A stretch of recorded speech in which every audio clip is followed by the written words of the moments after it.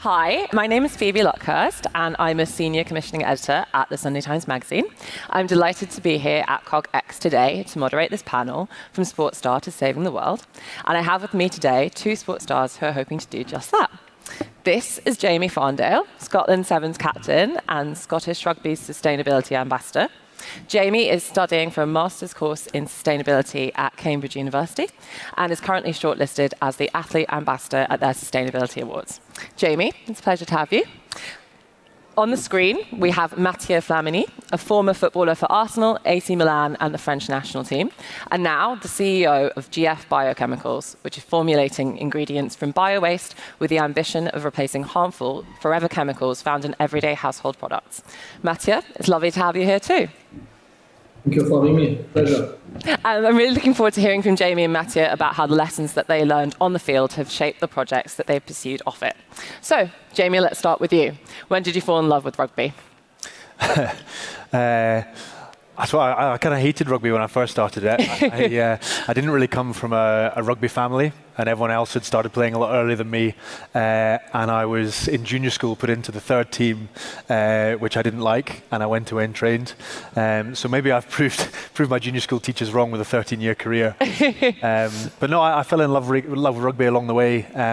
The sport, but more just the people that you meet, the places you go, these massive highs, but also these pretty low lows that you experience, and all together as a team. I'm very lucky to have done what I've done for so long. And what are some of the achievements that you're proudest of in that 13-year career? Well, I got married this summer. My wife's actually in the crowd. She's just graduated as a clinical psychologist, so very proud of that. Very good. But on the sporting pitch, I mentioned those highs, and there are a few that you can sort of pick out. I've captained my country to Commonwealth Games, World Cups. Very lucky to have won a World Series back-to-back in Twickenham, where Scotland hadn't been past a semi-final, and in the second year especially, we beat a New Zealand team. I think the only Scottish team in the history of rugby to have beaten a New Zealand team. So yeah, you get these extreme highs. It comes with the lows, but the feeling you get when you experience success like that, there's just nothing that matches it. And Mathieu, you had a career at the top level of football for 20 years. What were some of the highlights? I mean, this is difficult to pick maybe one moment. I mean, maybe to say also that for me, football has been a love story. I grew up in the city of Marseille, and the football club of the Olympic of Marseille is very part of the city. It's a club which is very much loved by many people. So since a very early age, I think I started my career. I started playing football at the age of 5. And as you said, I've been extremely lucky to, one, I live a dream, which I've lasted for nearly 20 years. And two, if I have to pick up one of the most important things during that career, I will say it's like to last for such a long period of time, because being able to reach the top level is hard, I have to be honest with you. But for me, I think what has been the hardest is to last for such a long time at the top level. So maybe I won't pick up like one moment, but just having said that, I started my career in Marseille, reached at the age of 19, the club of Arsenal, where I played a long time, and then also like enjoy some quality time in Italy. So I think like for me, what I want to remember is like not being able to last for such a long time. And can you talk to me a bit about the kind of qualities that it takes to succeed at the highest level of sport? Jamie, first of all, kind of mental qualities, resilience. Yeah, I think consistency of effort is definitely up there. I think dealing with failure is something that sport, I'm not sure whether sport teaches you it or whether you only survive in sport if you can deal with it, but the feedback in sport is very short. If you fail, it's very obvious, it's in front of a lot of people. So you've got to be able to deal with that and learn from that. I think being able to have big public failure and yet carry on in the same way and not let that affect you emotionally, I think that's probably one of the biggest factors. Mathieu, what do you think some of the qualities that you need to kind of succeed at top level sport are? Yeah, I fully also agree with Jamie. I think like failure is part of the everyday, and when you take into consideration then you have to challenge yourself. I mean, like every 3 days when you have to play in front of million people, so sometimes you win, but sometimes you lose.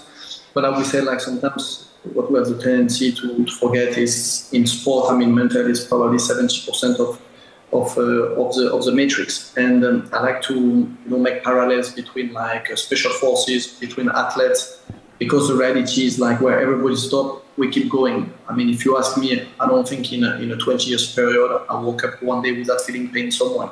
So you have to constantly, like push your limits and keep going. And this is something which not necessarily express, like or experience when you're having like maybe a more, I would say maybe a more comfortable or a more normal life. So this is something which is for us extremely important, the mental aspect, where every day you have to challenge yourself, or every day you have to push the limits. Yeah, that's kind of athlete mindset. You just have to get up and do it again, even when you've had maybe one of those public failures or you've had a day where you kind of experience pain. That must teach you resilience. Definitely, yeah. And I think that the sort of emotional roller coaster is a funny one. I mean, so I played sevens where you play 6 games in 2 days. So you can have, this huge win, and then in a few hours you're playing again and it's a loss. So you kind of learn this sort of emotional, just not letting yourself get too high or too low. I think routine plays a big part in that. So between the games, doing everything in exactly the same way, not letting yourself come in and celebrate after big wins, or come in and chuck the water bottles around when you lose.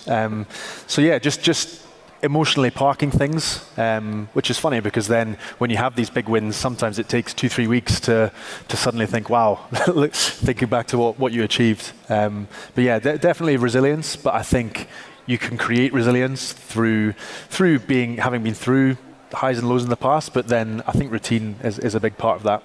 Yeah. Mathieu, what are some of the ways that you dealt with setbacks in your athlete career?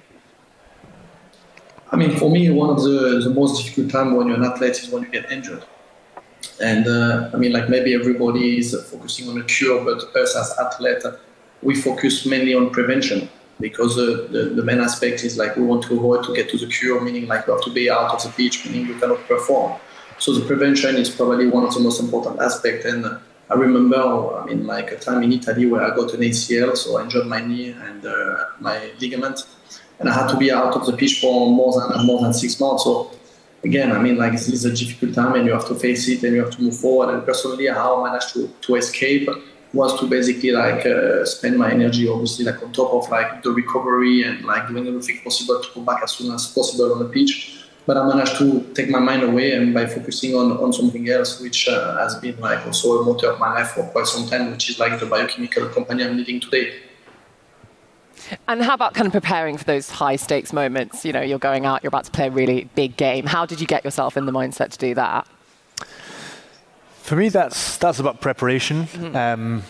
To be honest, when I go out and play, whether it's a sort of flow state or I don't really think too much when I'm on the pitch, because I've got that preparation part right, I think. Maybe that's another part of the sort of athlete mindset, and the athletes that are at that level are normally the ones who, like Mathieu said, take that recovery seriously and preparation seriously, physically, mentally getting ready. And then when you go out to play, it's not really about these pressure moments that you step up in. It's about being ready and just doing your job, doing what you've done every day for the past however many years. So yeah, those pressure moments, it's not this sort of hero thing that you step up to. It's all about having done it before. Yeah. And I assume that all these are very kind of valuable qualities for entrepreneurs and advocates as well. The climate crisis is a kind of high stakes moment for humanity. And so obviously some of the lessons you've both learned in your careers are useful to what you do now. Mathieu, I'll come to you first. How did the lessons that you learned in top flight football help you as the CEO of a biochemicals company? In many aspects. I think if I'm able to today being a CEO of a biochemical company I co-founded more than 12 years ago, it's probably because of the learning which I've experienced in sport in many aspects. The first one to come to my mind is performing under pressure. When you have to play in stadium where you have 80,000 people and many more on TV, not only you have to deal with stress, but you have to be performing because the reality in sport you cannot hide. When you're an entrepreneur, you have the same type of stress. You're onboarding sometimes your family, you're having a lot of people working for you, and those people believe in you, you cannot let them down. So performing under pressure is one aspect. Second aspect is what Jamie is saying, dedication, hard work, preparation. Again, this is part of your everyday, and you have to commit 200%. So resilience is also very important. This is something you're also experiencing as an entrepreneur. I don't think there is one entrepreneur who will tell you that succeeded without putting total effort. Then we can speak also about teamwork, team spirit. I was part of a team of 25 and 11 on the pitch, and the individuality will always come after the collective. So teamwork is very important, being able to inspire and at the same time being able to listen to others. Same thing, when you're an entrepreneur and when you build your company, you're part of a team. You have to be able to inspire your colleagues, and at the same time, you have to be also to listen what they have to say. So many aspects which you find, as an athlete, which you can basically transfer as an entrepreneur. And did it help you kind of not miss football as much when you made that transition? It's a big part of your life for a long time, and then you're not doing it anymore. Did it help with that transition? I mean, this is a funny question, because today, if you ask me what do I miss the most, it's probably not kicking the ball, but it's probably the collective. Being part of a wolf pack, being able to be part of a team who shares the same objective, the same vision, and to also perform at the highest level. So for me, this is a collective I'm missing the most, and this is what I'm trying to recreate very hard.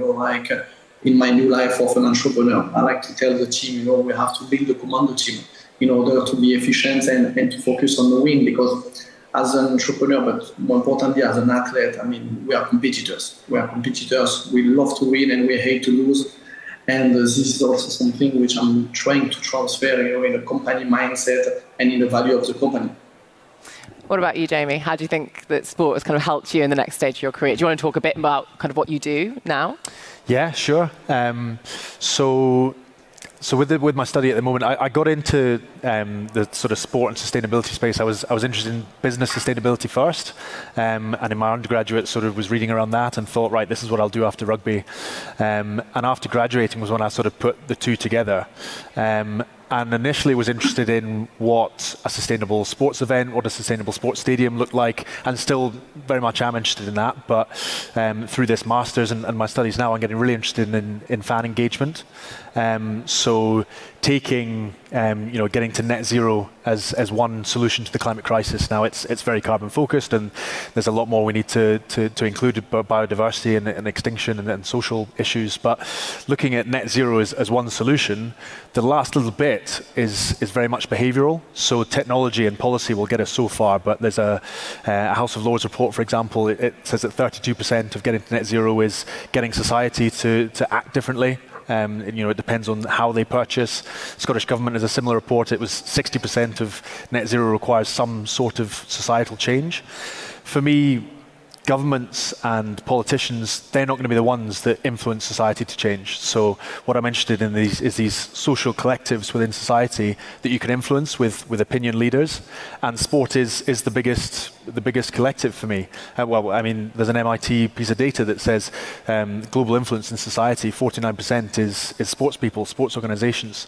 So what I'm interested in is how we can use sports, so athletes, teams, stadiums, to create this more sort of landscape level mindset shift, so that these innovations that we need people to uptake, picking out examples, say we need people to install heat pumps in order to get to net zero. I don't think it's going to be government saying, we need to install heat pumps for this reason and this reason. For me, it's more a sort of landscape mindset shift, and if we get athletes installing them and stadiums installing them and talking about the why, the sort of the environmental reasons, and creating that norm, I think that's how you create change, rather than focusing on the sort of individual aspect. That's where my research is going, and I'm sort of designing a study at the moment that will look a bit into that. That's really interesting. You said quite a lot of interesting things there that I'll want to pick you up on. But Mathieu, I wanted to speak to you a bit about the idea that athletes can influence people, which is what Jamie's just said. And I wonder if anyone's ever said to you, footballers should sort of stay in their lane. They shouldn't be doing things outside the sporting field. Has anyone ever kind of come to you with an opinion like that? And what do you think about it? Yeah, definitely. I'm sure Jamie has heard it also. Those are the classical things which I would say we used to hear, for many years. Probably like a few years in the past. I think things are evolving a lot. I think also a lot of athletes standing up for causes which are close to the heart. And I think it's obsolete, like saying that an athlete should be kicking the ball and shouldn't have an opinion. The reality is, like, those days, athletes are having a social responsibility. We see also through social media, those athletes are having millions of followers, and those followers are kids and our next generation. So they have the right to basically drive positive change and have a positive influence, on those followers. And I also believe that if you have a topic or a cause which is close to your heart, where you also feel knowledgeable about it, then you have the right to stand up for it and talk about it. So, I mean, for me, it's totally normal those days. An athlete like other, such as politics or other industries are standing up for causes which they care about. What do you think about that, Jamie? Do you ever get people kind of saying, what could you possibly know about this, you're a rugby player? Yeah, look, there's two barriers as an athlete to speaking out. The first is hypocrisy. I'm a rugby sevens player. I fly around the world to play in tournaments, and here I am speaking about climate. And the second is not knowing enough. So they're two, in terms of getting other athletes to speak out, they're two pretty big hurdles to get over. I certainly, when I first started speaking publicly, it's difficult to do. But I think, and more and more now, there are these great organizations of athletes that are stepping out and speaking about these issues. And it's really positively received. So I think the more that we get these advocates that are stepping forward, the more other athletes will start. Because, from my conversations around the dinner table, athletes do care about these things. They want to speak about them. And I think, we're getting there towards removing them and using this platform for good. Yeah, and I think if you're going to kind of drive social change, you need to believe in the power of everyone to do good, rather than say that people have to stay in their silos and they can only do kind of one thing. In terms of the technology you're working in, Mathieu, can you tell us a bit more about GFBiochemicals and what you're doing? Yes, of course. I mean, if you don't mind, maybe I'll take a step back. And I think we all recognize today that we're not talking anymore about global warming, but global boiling, like Mr. Guterres has mentioned not so long ago. So on our side, we are addressing an industry which is called the petrochemical industry. I mean, I'm not sure if you are aware of this industry, but every day we are using consumer goods. Those consumer goods are made of ingredients, and most of those ingredients until today are made of derivatives coming from oil, meaning from shampoo to deodorant to shower gel. All those products are made of ingredients and formulations which are derivatives of oil. So what we have developed since 12 years ago, so co-founded the company at the time when I was still playing for AC Milan. What we developed is ingredients, which are plant-based ingredients coming from agriculture waste, in order to replace those ingredients coming from the oil industry. And what we're trying to do is to deliver, consumer goods which are safer and more sustainable. So I've been trying to work on that project for quite some time now, and we are basically at commercial scale, and we're trying to have a global impact. And how did you begin the business? How did it start? How did it start? How did you come up with the idea? I think, as I was saying, I grew up by the sea, in Marseille, and I had one love, which was about football. And as I said, I was a privileged person to live off that passion for such a long time. And on the other side, I had a father, which was a diver by passion. So from a very early age, collect of plastic on the beach for long hours, and obviously, growing up, in this environment where I was very much aware of the impact of humankind on nature at one point in life. I wanted to challenge myself a little bit intellectually, and that's why I decided to go in that direction. And what are your ambitions for the business? Where do you think you can go? This is a really good question, because as an entrepreneur, we don't really know where we will be next week, but obviously, personally, I would like one day to have, GFBio to be the Intel inside of the biomaterials, because slowly people are starting to understand that a product is not only about the packaging, but it's also about the formulation and what is inside, because, every day we are using all those products which we apply, on our skin, on our hair, in our house, and the reality is it's more important than just the packaging, but also the formulation. So, personally, I like one day to be considered the Intel inside of the biomaterial and making, safer and more sustainable product at a large scale, because that can have a direct impact on the health of the people and basically on the health of the planet also. And Jamie, what work do you think you can do? How do you hope to kind of build in this space? I'm hoping that my work sort of highlights just the platform that sport has. I think sport's very good at, it recognizes its platform, and I think it's very good at commercializing it. But I think, hopefully it realizes that it can be used to promote the things that we need to promote. There's already examples of social issues that sport has taken a stance on, and starts really, really positive conversations. I think there's more that needs to be done in the environmental space. in terms of where I'd like to go. I've still got another year of playing. I'm hoping to play in the Paris Olympics, and I think after that will be the time to sort of move away. And yeah, we're seeing more and more of these sort of sustainability roles within sport. So hopefully there's a platform there. Like I said, from the start, in terms of actually working towards decarbonising events and stadiums, but also progressing this fan engagement work. I think sport has this role in the coming years to be a trusted messenger for governments. So, we know where we need to get to. We know we need to influence change. I think sport has a role there to step in that it's not really using at the moment. Absolutely. And what advice do you have for someone who would kind of like to be involved? Good question. For me, when I started, sort of, like I said, I sort of put this sport and sustainability together. I just listened to as many podcasts as I could and read as many articles as I could, but I also reached out to the sort of individuals in the sort of sector that were sort of, I suppose, thought leading at the time, and still are, and had such a positive response. Reaching out on LinkedIn and the next week we're on Zoom chatting away. So I think reading and listening, but just reaching out to people and asking for a bit of time. I think it's such a collaborative space, the sort of sustainability space. Everyone's working towards this massive goal. It has to be collaborative, and everyone's very willing to share thoughts, to share advice. So I think reaching out would probably be the number one piece of advice. Do you have teammates reaching out to you and asking how they can be better? Yeah, well, I mean, there are these great organisations now. There's a couple. There's Athletes for the World and High Impact Athletes. So there are some organisations that are being created for athletes that are wanting to get into space and want a bit of advice. It makes it much easier if you speak to someone that's done it. So I think that's definitely the community aspect helps. Yeah. Mathieu, about you? What advice do you have for people who want to kind of make a change, whether that's an athlete or a person? It's difficult to obviously give advice, but maybe, quote one of my ex-presidents at the time in AC Milan, Silvio Berlusconi, who used to tell us, guys, if you want to achieve big things, you need to have big dreams. So maybe just to tell people out there, don't take no for an answer. You have the right to dream big and you can make it. I think athletes were the perfect example. We are, normal people, and we had a dream and we worked very hard for it and we made it happen. So this is the message I want to push, which is believe in your dream and anything is possible. Don't take no for an answer. And maybe just to finish, life is sometimes a paradox. I remember going to school and there was two subjects which I couldn't stand, was English.